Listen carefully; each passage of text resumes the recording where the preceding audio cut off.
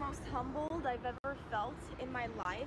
I'm literally holding resumes, a stack of them, so that I can go in person to places and say, are you guys hiring? It's honestly a little bit embarrassing because I'm literally applying for like minimum wage jobs, and some of them are being like, we're not hiring, and it's like, what? This is not what I expected. I graduated college with 2 degrees in communications and acting. I speak 3 languages. Oh, this. Yeah, those 2 degrees are kind of useless. Communications, acting. A lot of women brag that they are more educated than men. And then you ask them, what's your degree in? They start mentioning things like communication, acting. What the heck are you going to do with that? And also, how much debt and student loans do you owe for those 2 worthless degrees? Degrees that can't even get you a job. And now you are out there looking for minimum wage jobs. Why even go to school just to end up looking for a minimum wage job? I don't know. It doesn't make sense to me. Let's keep it going. Sucks.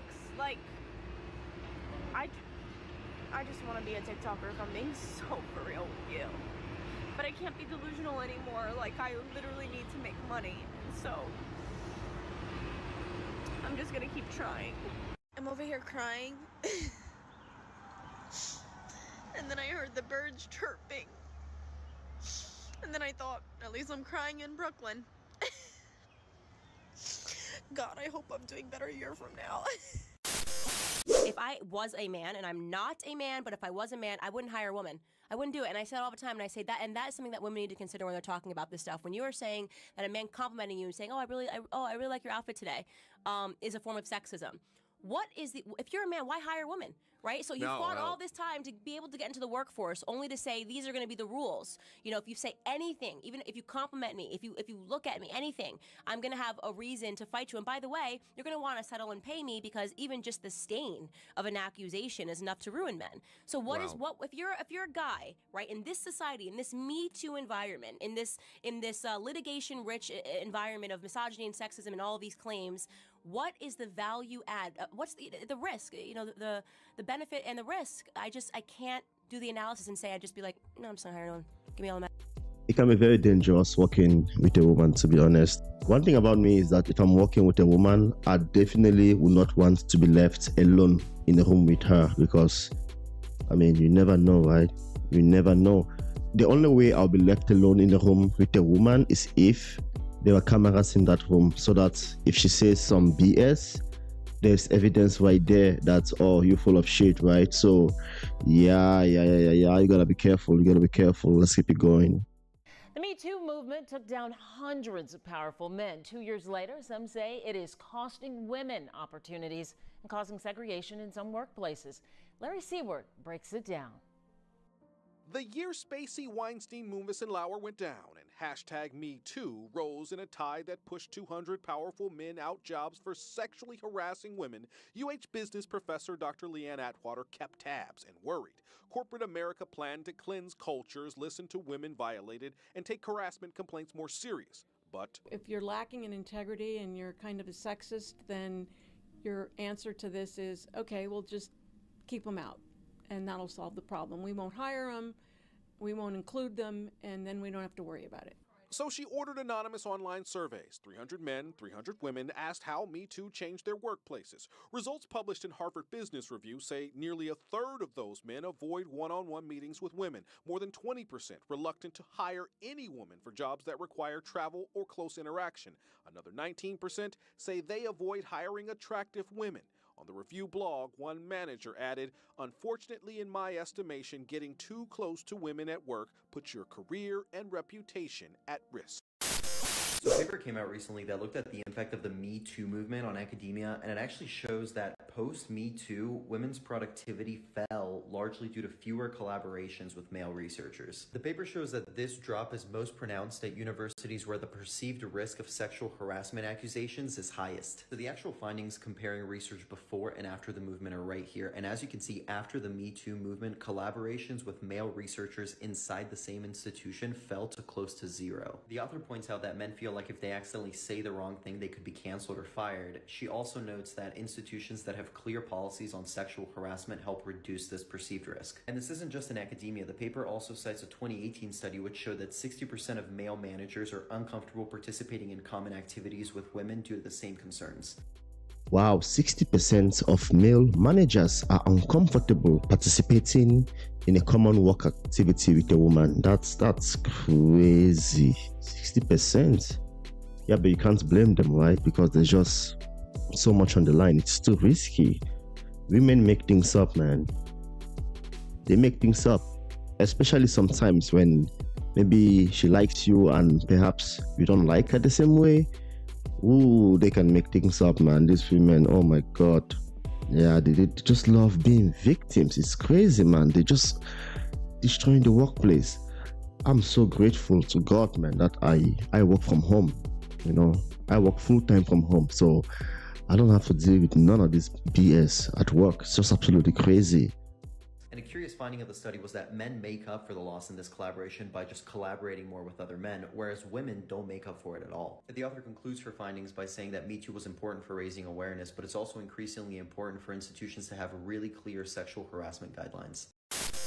Fast and Furious star Vin Diesel is being sued for alleged sexual battery by a former assistant. Asa Jonasson filing the lawsuit in LA County Superior Court today. It alleges that Diesel forced himself on her in his hotel suite.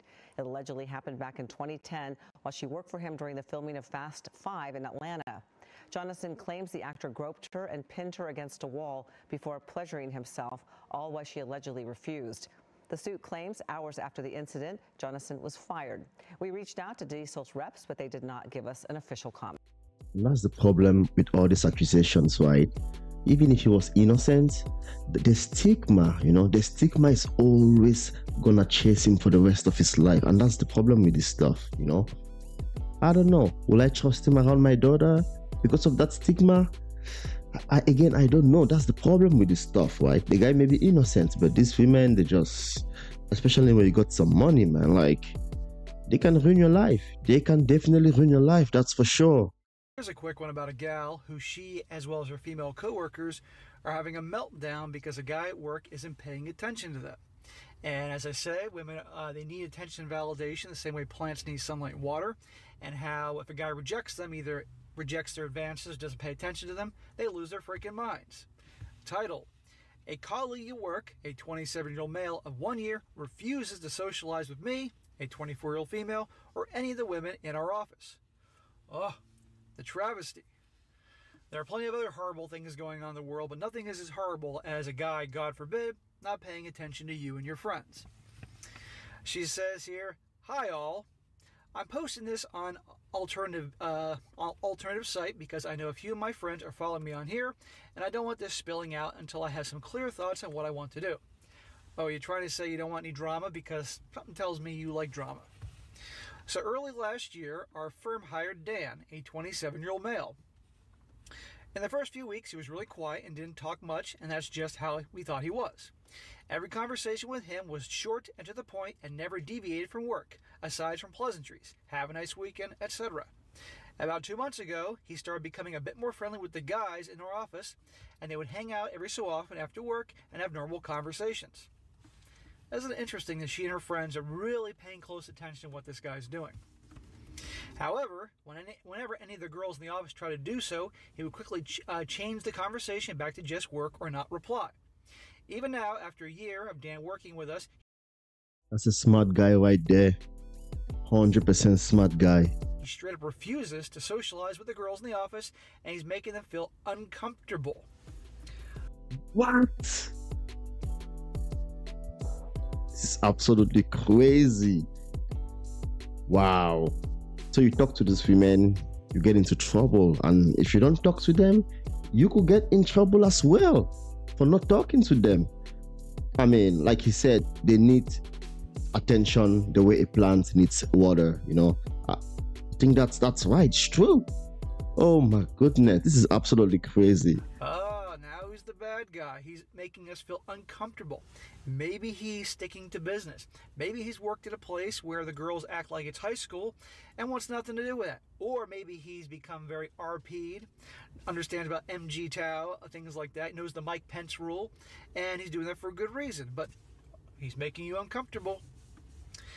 He avoids any discussion of himself outside of work-related events and future plans and doesn't ask any of the girls either. Aware as he is, what can I only assume, pretty good friends with the guys in the office. Even on work meals out to celebrate events, he's only doing the bare minimum when it comes to conversation with the girls, where again with the guys, he talks to them like there is no problem whatsoever.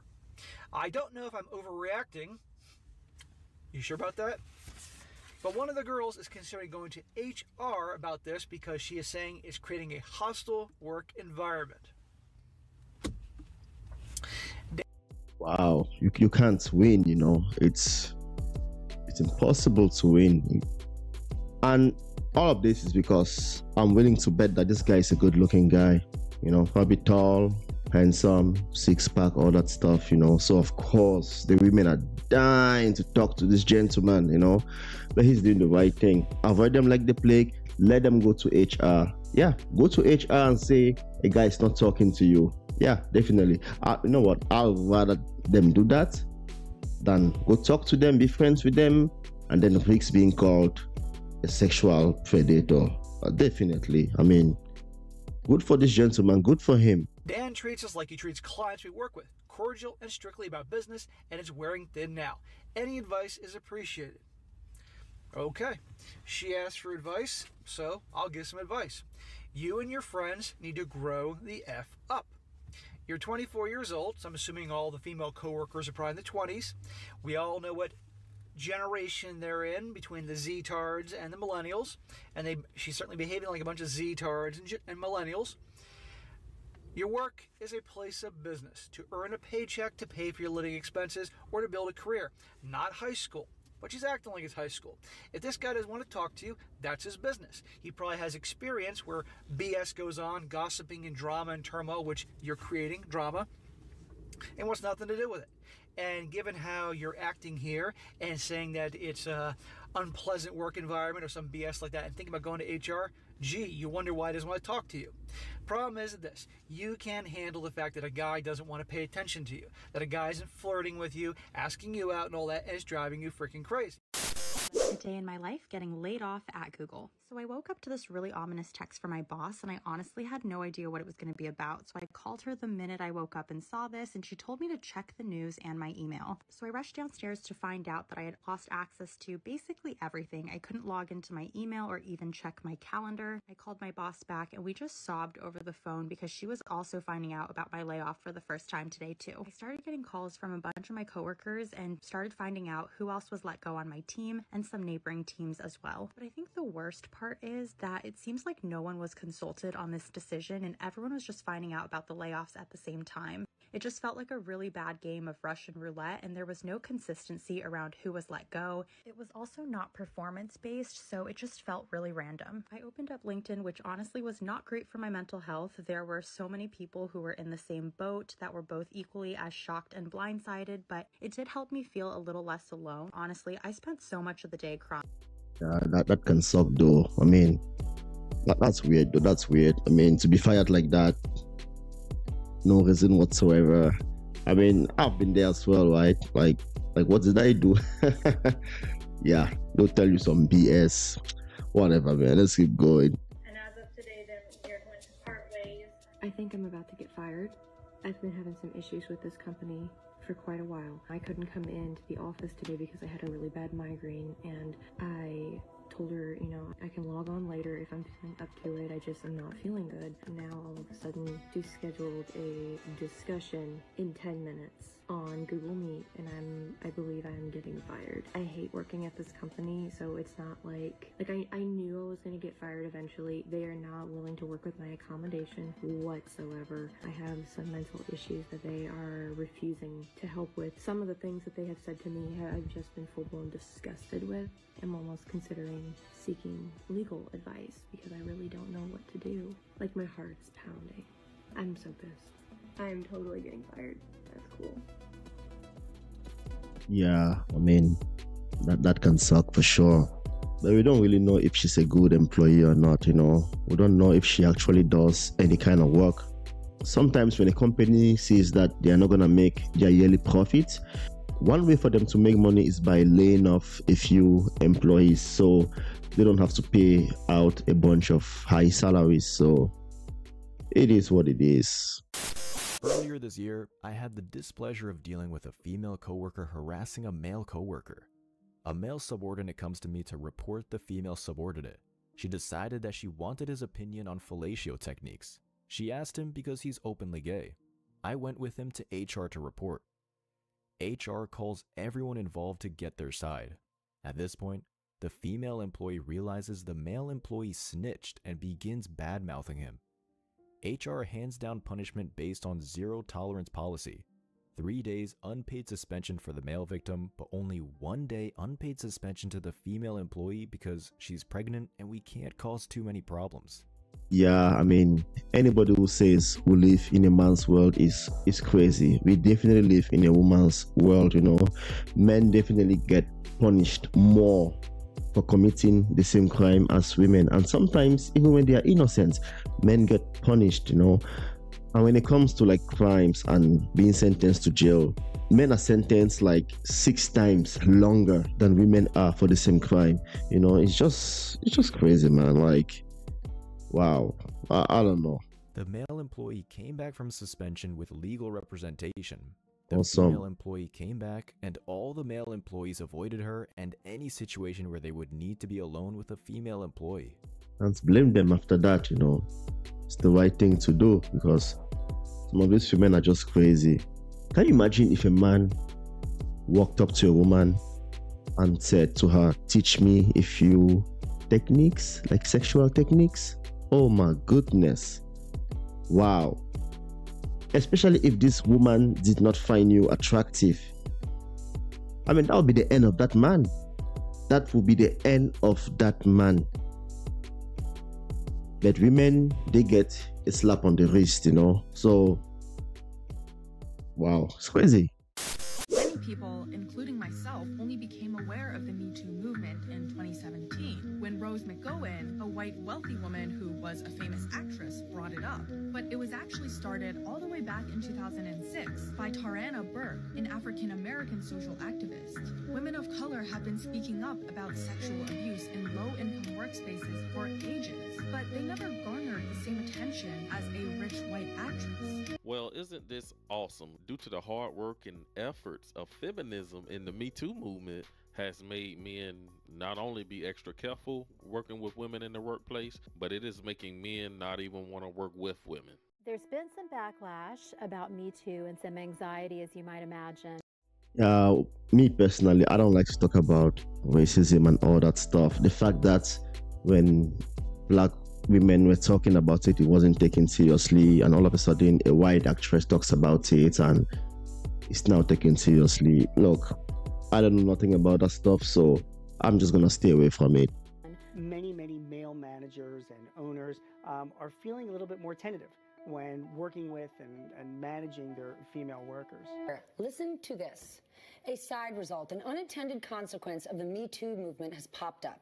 Male executives and managers, some are now saying they are afraid to work with and mentor female colleagues in the workplace. So we're trying to find out, is it too hard to see the difference between mentoring and harassment? Listen, I can't give any more information.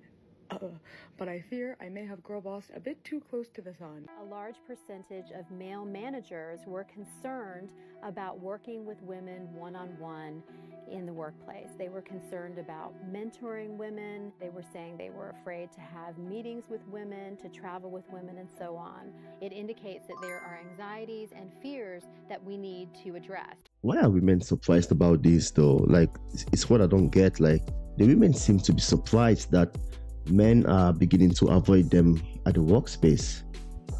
Well, ladies, if you were a man, what would you do though? Knowing fully well that a woman can just make anything up, just accuse you, even when you did nothing, and nobody would care. You as the man, you are gonna be punished. Even if you are innocent, you're still gonna be punished. What would you do if you're a man? I don't think women have actually sat down to think about this, to think about what they will do if they were a man, because they don't need to. They don't need to worry about none of that, because men are not out there accusing women of anything, Women are the ones accusing men. Now, of course, there are men out there that are sexual predators. That's for sure. Okay, so I'm not out here saying that every man is innocent. No. That's not the point of this, There are definitely men out there that need to be punished for all the bad things they do. But if women are out there making things up, they should definitely be punished as well. That's my point. Tonight, one retired CEO is speaking out about why he thinks this might end up having the wrong effect on women in the workforce. Steve, Tricia, well, this new wave of women standing up against sexual misconduct has led to all sorts of changes. But tonight, one CEO believes it may be preventing women from getting the jobs they want. From the entertainment industry to the gaming world, women everywhere are standing up against sexual misconduct in the workplace. It's a new day.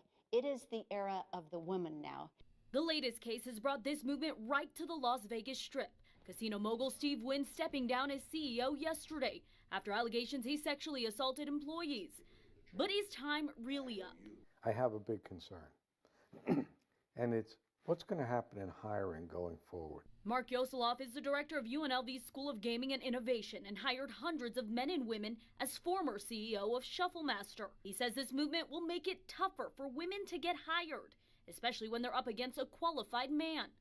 They might elect to hire the man because they are concerned that down the road, whether they do anything wrong or not, there might be a she said, he said. Yosoloff says current CEOs he knows have already opted not to sit in meetings alone with women in fear they would do something to spark a complaint. It's a craziness that no executive wants to have to. Yeah, and the way some of these women also dress to work is absolutely crazy. A lot of these women, they kind of sexualize themselves, even at work. It's just weird. It's just weird. Anyways, gentlemen, I appreciate it. Ladies too, thank you for watching. Thank you for supporting this channel. I love you all, and I will see you